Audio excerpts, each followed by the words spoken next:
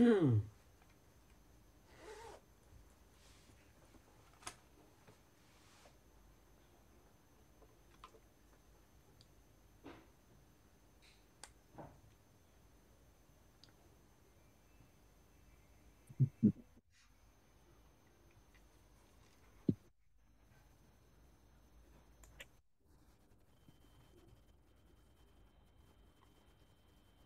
Moshe. Morning. What are you chazan today? No, that's my winter hat. Put Been out on the walking the heat. dog. What's the matter with you? I was out walking the dog. I forgot. Oh, the dog. Oh, yeah, mitzvah. Although, let me tell you, it was pretty cold in shul this morning, too. They just turned over the heat from air conditioning to heat. Yeah. Cold. It takes a few minutes. It does. Sadly, we only had 9 people for a minyan today. But better luck tomorrow. Yeah.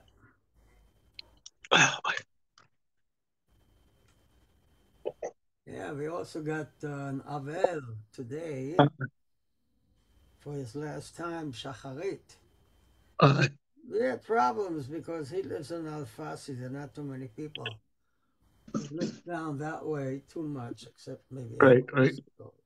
Henry's close, but that's it, Yeah. Oh, well. Well, you should know no sorrows. No more sorrows. Yeah, he set Shiva in New York, and he only came back yesterday. Morning, Kavod Rav. Good morning. Morning. I'm going to mute myself.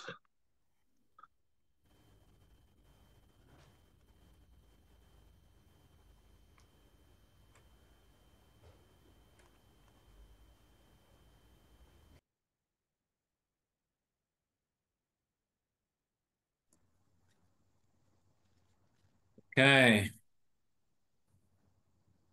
How's everybody this morning? Doing okay with the cold? Boker Tov. Morning, Shlomo. It is pretty cold out here. Okay, well, I'm sitting here in the shul upstairs in the office with the heating on, so it's nice and warm. I hope you're all wrapped up warm as well. Let's get some warmth of Torah to help us this morning. Okay, so we are on Masechet Beitzah. We'll go back a little bit. The last bit that we discussed last week was a little bit involved. So let's go back a little bit and just see it again. We're on Daf Yud Tet Amud Bet. Okay, so we've been talking about, we saw in our Mishnah, we saw this machloket between Beit Hillel and Beit Shammai regarding Nidarim and Nidavot. Right, that is our question. Our question is, if a person has, right, different korbanot, which they're obligated to bring, different Nidarim, vows, which they've made throughout the year, they want to bring an olah, they want to bring, well, not an olah, but they want to bring shlamim for different reasons.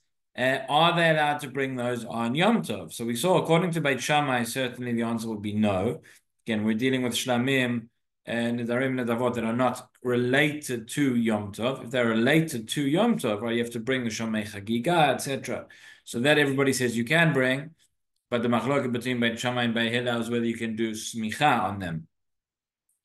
Smicha meaning not to give them rabbinic ordination, but to put your hand and lean onto the animal, right? But a korban shlamim, nidarim nedavot, that is not related to, does not have a specific time, and is not related to Yom Tov itself. So Beit Shammai certainly says you cannot bring those. Whether Beit Hillel says you can bring those or not, that's a machloket based on how we understand our Mishnah. And really what we said is that it's machloket Tanaim. We saw that there is 2 different opinions in the Tanaim as to where the Nedarim and Nedavot can be brought on Yom Tov or not. So let's pick it up from this brighter that we saw at the top of Yud Tet Amud Bet, right? The second line on the page, the top of Yud Tet Amud Bet, and the Gemara now, you'll remember, has a long discussion before we actually get to the connection with our sugya. But it's also with this Hanei Tanai ki Hanei Tanai. Right? We've just shown that there's a machloket Tanaim regarding this point, and now the Gemara wants to show that we see this machloket Tanaim elsewhere as well. Okay, and we have a bright that says as follows: Ein mevi'in toda b'chag hamatzot b'nei chametz sheba, v'lo b'atzeret b'nei shu yom tov, aval mevi adam todato b'chag Sukkot. Rabbi Shimon Omer b'chag hamatzot b'chag hashavuot v'chag hasukot kol sheba b'chag hamatzot ba b'chag hashavuot ובחג הסוכות, וכל שלא בא בחג המצות אינו בא בחג השבועות ובחג הסוכות. רבי אליעזר ברבי שמעון אומר מביא להם תורתו בחג הסוכות ויוצא בה ידי חובתו משום שמחה, ואין יוצא בה משום חגיגה. Okay, so that's the Braita. So we have three different opinions in this Braita. We have Tanakama, we have Rabbi Shimon, and we have Rabbi Elazar Rabbi Shimon. So at this point, we understand that what are we talking about? We're talking about when you can bring a korban todah. So if we're dealing with a korban todah, right, that would be fit into this category of nedarim and nedavot. Remember, the korban todah includes both the zevach, both the actual animal, which is the korban shlamim, and also includes the loaves that you have to bring along with it. So the Braita said, "Ein mevin todah b'chag hamatzot mipnei chametz." You cannot bring the korban todah on Pesach because it includes chametz. Okay, somebody asked me afterwards, said, why can't the rabbis just say that designate that on this time you don't bring chametz, but you just bring all the loaves of matzah? And the answer is because the Torah defined what loaves have to be. Some have to be chametz and some have to be matzah. It's not something that we can change. Okay, so people think the rabbis can just do whatever they want. It's not true. The rabbis can't do whatever they want. Right? When we're dealing with the Gzerot Rabbanan, and we have principle, hey mamru, etc. If the Rabbanan said something is forbidden, so Rabbanan can decide what mechanism is needed to allow it. But if the Torah said something else, the Rabbanan cannot necessarily go and overrule the Torah, so to speak. There are certain cases where the Rabbanan can uproot something from the Torah, but shev al taseh, they can passively uproot something from the Torah. Right? Classic example of that, which I'm sure you're all thinking of, is shofar in Rosh Hashanah, for example. The Torah said you have to blow the shofar in Rosh Hashanah. Rabbanan said if it's a Shabbat, don't blow it because we're worried that somebody somewhere is going to go and carry a shofar to learn how to blow it. Arba amot b'reshut harabim. Right, but that is b'sheifa al taseh. That is passively uprooting. Okay, they can't actively go and change what the Torah said, despite the misperceptions that may exist. Okay, so we say you cannot bring the korban todah on Pesach. And as we'll see later on here, it's talking about not just Pesach, but even Erev Pesach, because we don't want to bring the Kodshim Lebeit HaPsul, we don't want to bring extra loads which you aren't going to be able to eat, and then it's going to fall into the category of Notar. So, not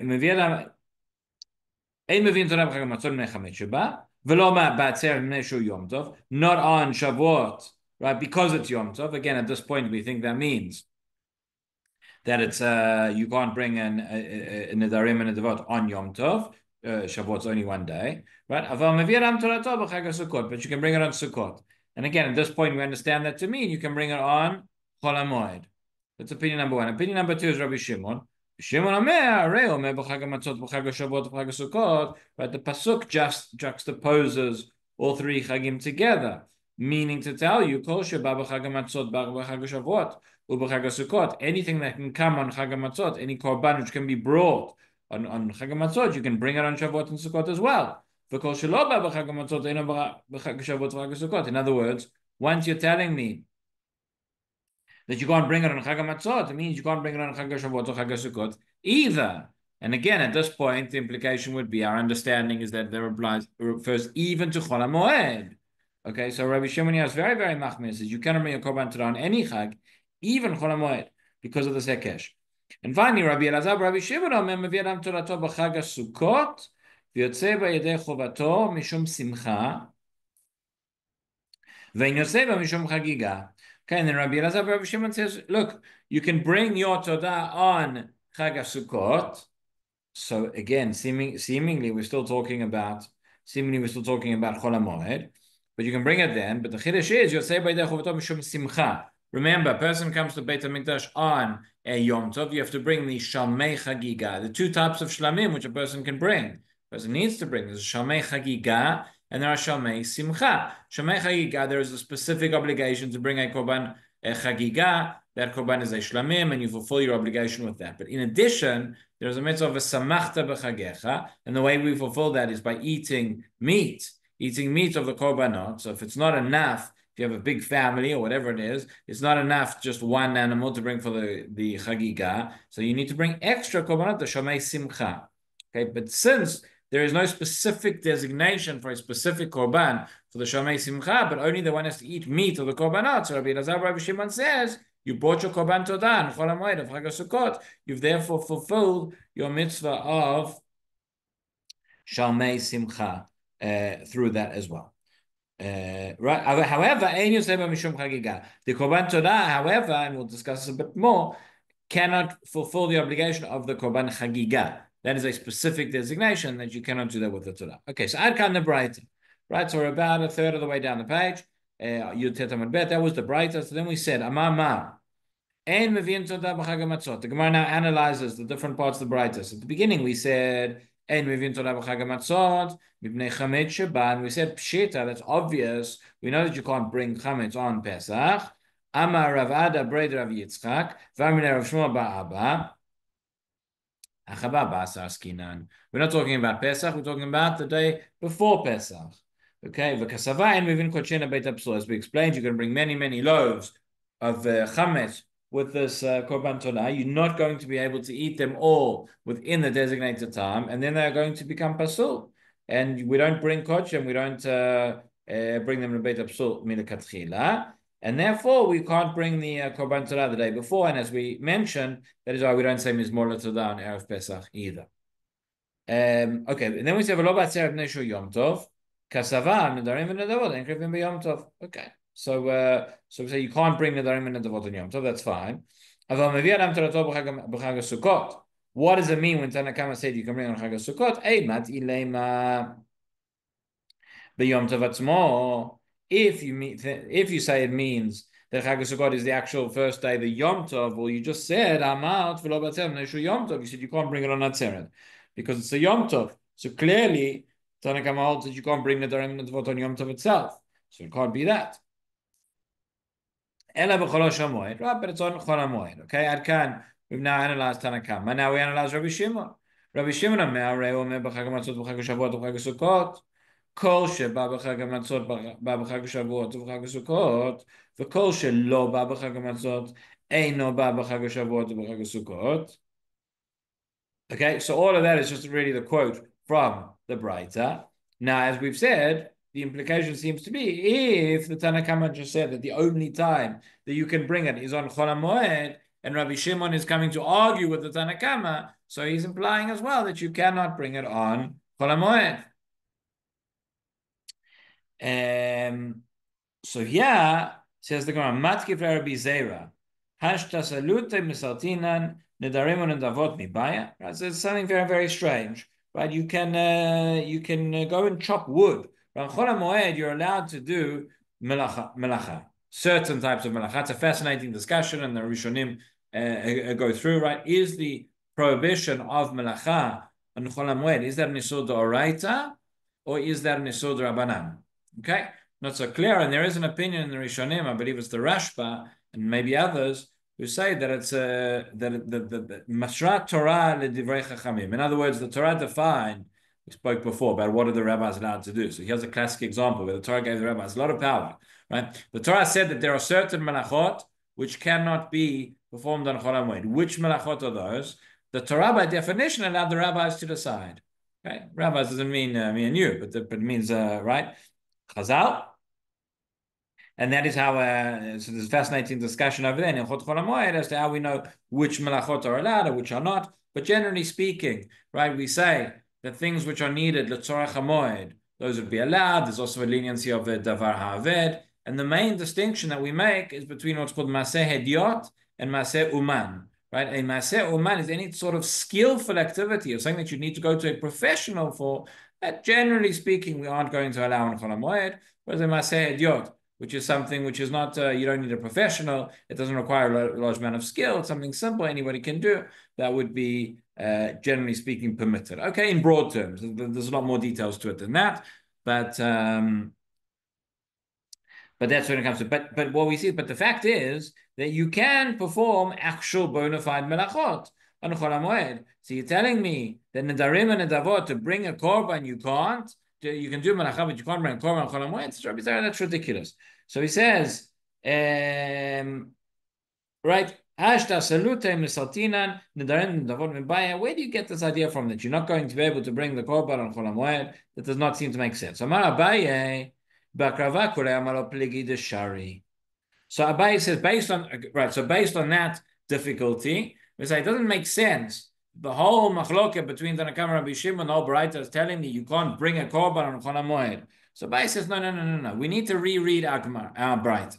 The Baraita is not talking about Hakrava at all. That's not the topic. The Baraita is not talking about when you can bring the korban. What's the Baraita talking about? Everybody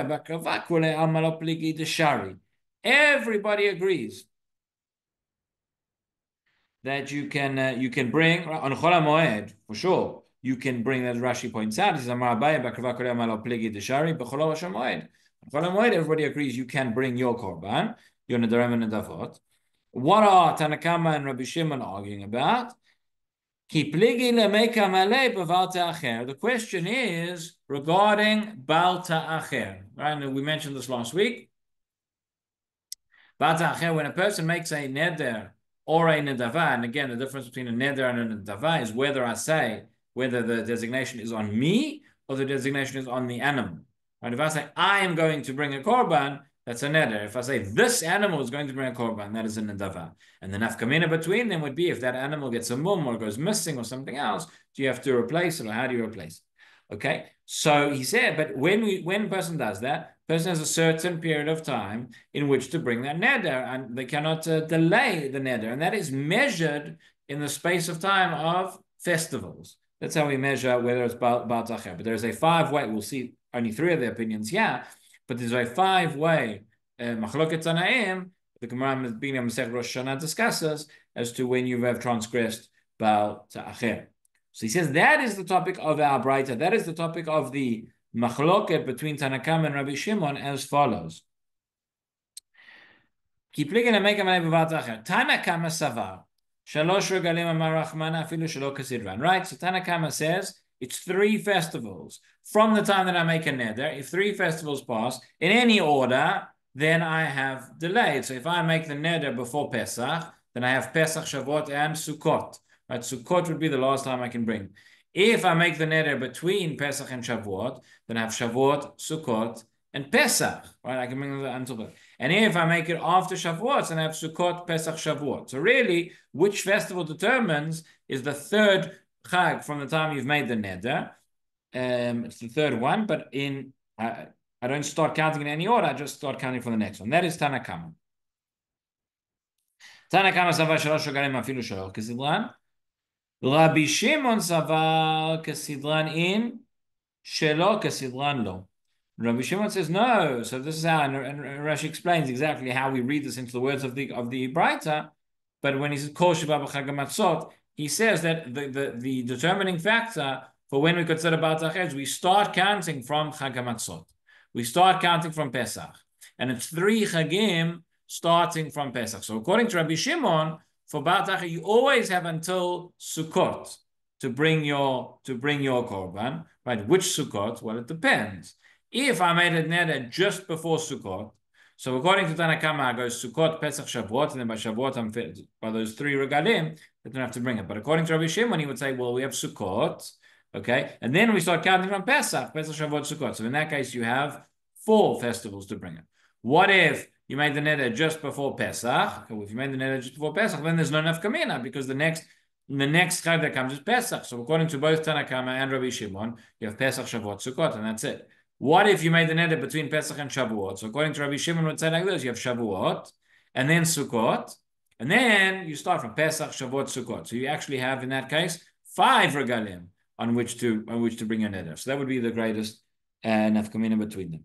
So that's the argument between Rabbi Shimon and Tanakama, not about whether you can bring the korban on Chol HaMoed. Everybody would agree on that, but they're arguing about Baal Ta'acher. Tanakama says Baal Ta'acher we take into consideration 3 chagim, right? Whatever the next 3 chagim are. Rabbi Shimon says we take into consideration 3 chagim, but beginning from Pesach. So sometimes you have 3, sometimes you have 4, sometimes you have 5. Okay, so that is now. What about Rabbi Elazar, Rabbi Shimon, the last opinion in the Braita? So says the Gemara, Rabbi Elazar, Rabbi Shimon, Omer, Mevi Aram Torato b'Chag HaSukkot.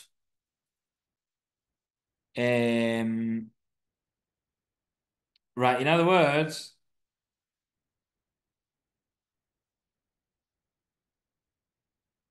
Okay, so we'll see exactly how that relates to Baal Tacha, but now what's he talking about when he says Chag HaSukkot? So originally we understood, well, we didn't really ask this question here. We spoke about Tanakama and Rabbi Shimon. We said Tanakama, when he says Sukkot, he certainly means Chol HaMoed, right? And that hasn't changed. Meaning now that our understanding of the Braita has changed to say that the Machlok of Rabbi Shimon and Tanakama is about Baal Ta'acher, but we still understand that Tanakama is saying you can bring, when Tanakama says you can bring the Korban on Sukkot, he means you can bring it on Chol HaMoed, because he said explicitly you cannot bring the Korban Torah on Yom Tov. So when Rabbi Elazar, Rabbi Shimon says, what's he talking about? Right? If he says, when Rabbi Elazar, Rabbi Shimon says that you can bring your korban on Sukkot, if he means you can bring your korban to on Chol HaMoed of Sukkot, well, we already know that. Tanakama already said that explicitly, right? So can't be. He must be saying something different. Ela b'Yom Tov v'kasavan nedarim v'nedavot krevin b'Yom Tov. He says no. When he says bring it on Chag HaSukkot, he means you bring it on Chag HaSukkot. He means you bring it on Yom Tov. And therefore you say that Nedarim and Nedavot, the Korban Torah, can be brought on Yom Tov itself. So here we see that our Braita contains exactly the same Machlokot Rishonim that we saw prior, which is whether you can bring Nedarim and Nedavot on Yom Tov itself. According to Tanakama and Rabbi Shimon, the answer is no. And according to Rabbi Elazar, Rabbi Shimon, the answer is yes. But why did Rabbi Elazar, Rabbi Shimon mention Chag HaSukkot specifically? According to that, okay, well, Pesach we said is different, but according to that, you can bring it on Atzeret, or you can bring it on Sukkot. Why did he say Chag HaSukkot? Right? My Shna Chag HaSukkot and Rabbi Elazar. If we're saying, if we're saying that it's Chol HaMoed, I understand why he mentioned Sukkot. But if you're saying you can bring it on Yom Tov, why don't you say you can bring it on Yom Tov, or you can bring it on Atzeret? Why do you say Sukkot specifically? So, my Shna Chag HaSukkot and Nakat Rabbi Elazar Rabbi Shimon. The answer is Letame, according to his reasoning. His reasoning relating to Baal Ta'acher. Tanya, Rabbi Shimon Omer Lo Yomar Chag HaSukkot Shebo HaKatuv Medaber. Lama Nemar Lomar Shezeh Achalon. Rabbi Elazar Rabbi Shimon Omer Lomar Shezeh Golem. Okay, so this is Tanya. This is quoting the Braita. I believe it's in Rosh Hashanah. Taftal Amud Bet. That is where we have the big sugya regarding Baal Ta'acher. Right, and two of the opinions are Rabbi Elazar, Rabbi Shimon, and we see in Rabbi Elazar, Rabbi Shimon. Both of them say like this. The pasuk, which we said, we saw earlier, the pasuk which is B'chag HaMatzot, B'chag HaShavuot, U'B'chag HaSukkot, that pasuk comes to the conclusion when the Torah has been discussing Chag HaSukkot. So if the Torah has already been talking about Chag HaSukkot, why does it have to mention Chag HaSukkot again? Right? If you open up the pasukim and look, you'll see it inside. So Rabbi Shimon says, right, Rabbi Shimon Omer, Lo Yomar Chag HaSukkot, Shebo HaKatuv Medaber. It's already been speaking about Chag HaSukkot. Why does it have to mention Chag HaSukkot again? Lomar Shezeh Acharon.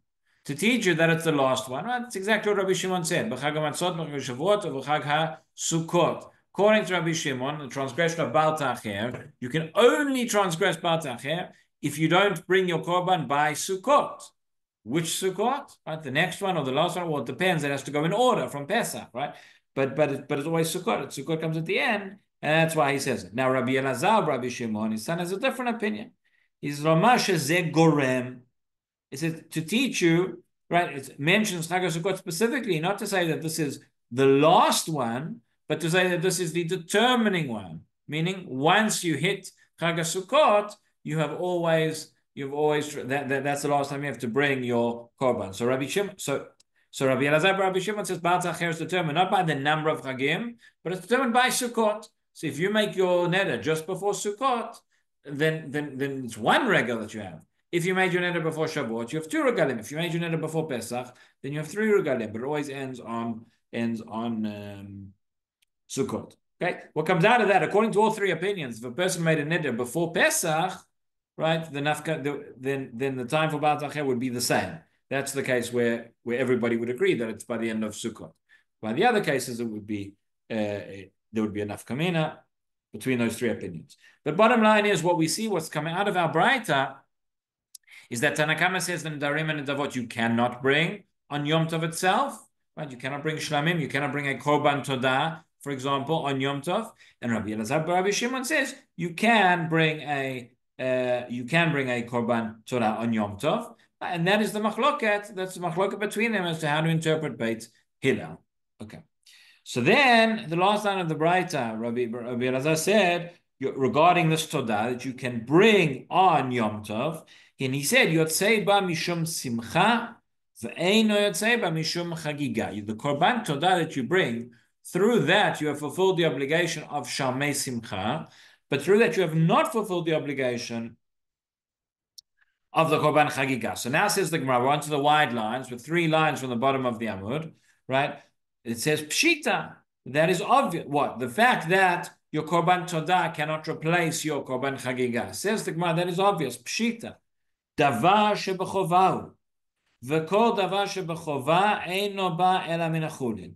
Right? A korban chagiga is an obligation that I have to bring. This is not a voluntary offering. This is a korban chova. And any chova that I have has to come from chulin.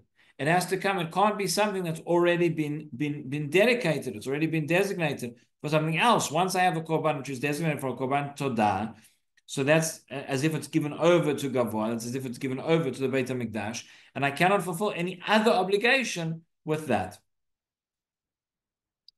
Right. So it's a pshita of davar shebechova. V'kol davar shebechova eno ba ela min achulin.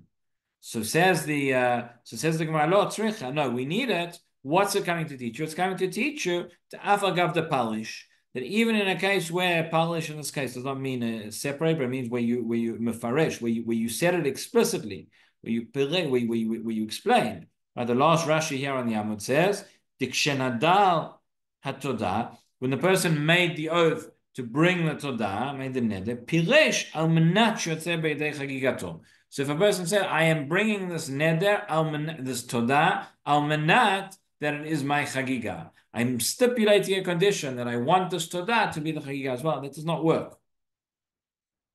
You can that, and that's the chiddush that Rabbi Elazar Rabbi Shimon is teaching us, that you cannot say, because the moment that you've said that it's a todah, so it's a todah, and you cannot make further stipulations like that. Okay, we see this as well. Rabbi Shimon ben Lakish ben Rabbi Yochanan. This is exactly the same case that Reish Lakish asked Rabbi Yochanan. Right? He said, "Haomer halei alai todah ve'etzei ba yedei chagiga." So a person says, that's exactly, you're taking the neder, saying, "Harei alai todah ve'etzei ba yedei chagiga."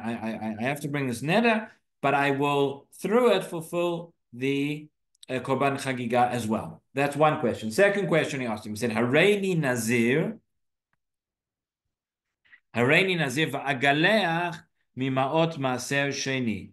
So a person says, I'm taking an oath that I'm going to be a nazir. Va'agaleach mimaot maaser sheni. Okay, so what does that mean? Agaleach means the nazir at the end of his nazirut.